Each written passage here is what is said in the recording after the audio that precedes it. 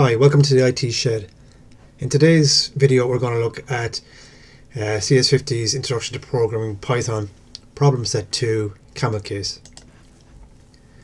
So this is a small enough program. The object of this exercise is to take an input from the user in the format of Camel Case and output it in the format of underscore. So a lot of variable names. There's different ways of different conventions for variable names. Some people use Camel Case, some people use underscore format.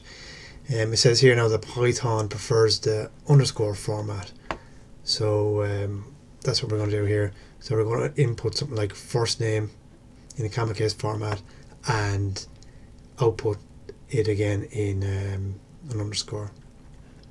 So here we go. First name comes out as first name. Preferred first name and come out as preferred underscore and underscore. So again we'll make our directory camel, we'll cd into camel, and we'll start our program by coding camel.py, and then we'll test it and submit it to CS50 for testing. So right, let's look at our to-do list. First of all, we need to take an input from the user. Then we're going to have to locate any capital letters within that input. And then we're going to have to insert an underscore between the two words.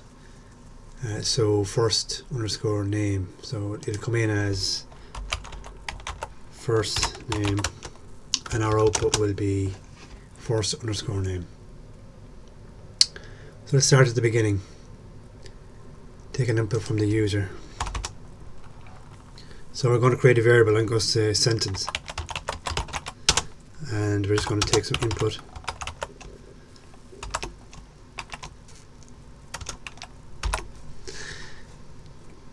Now if you look at the CS50, it's just input, there's no prompt for the user, so we just take the input with a blank space. So let's look at locating the capital letter.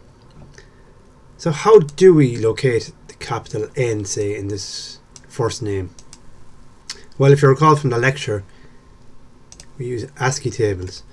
It was shown in the lecture that every letter and in Unicode every character maps to an integer number. So in this case, an ASCII table, I just got this from Tech on the Net, but if you just Google ASCII table, you see that the capital A maps to decimal 65 and capital Z maps to decimal 90. So we need to find any numbers between 65 and 90 will indicate that it's a capital letter. So now that we have that knowledge, how do we practically do that? Well, luckily for us again, Python has an inbuilt function called ORD. So the ORD function will locate, by putting in the letter, it'll locate the integer of that letter. So if I give it a go here, and I'll just change that to a capital A, run it, and you see 65. Armed with that knowledge, let's go about finding our capital letters. For I in sentence.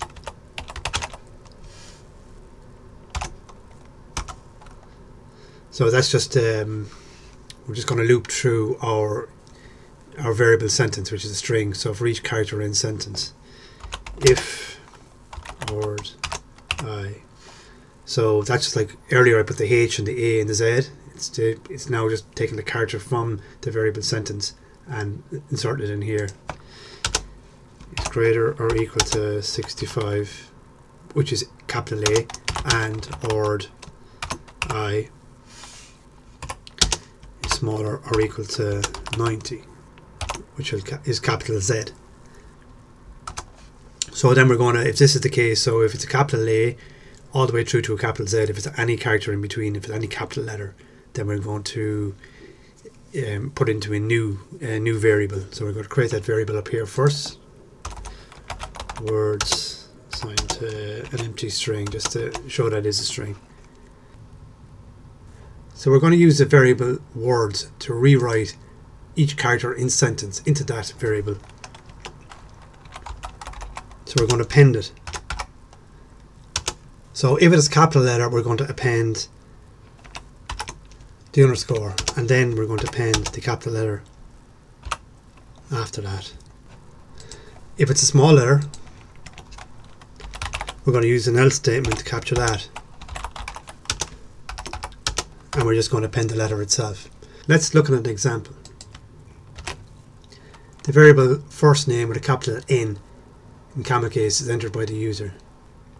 So in this case, I is equal to small f. So it's not a capital letter, so the else statement comes into effect and prints f.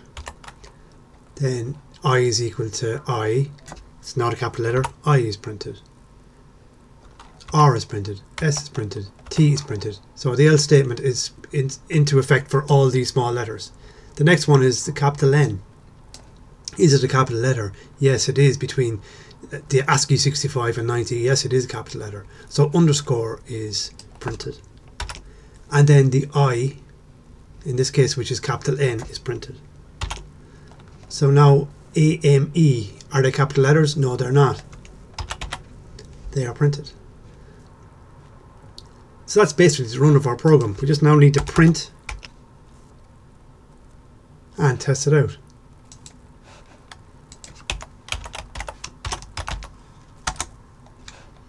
So the Camel Case first name outputs an underscore. Let's check CS50.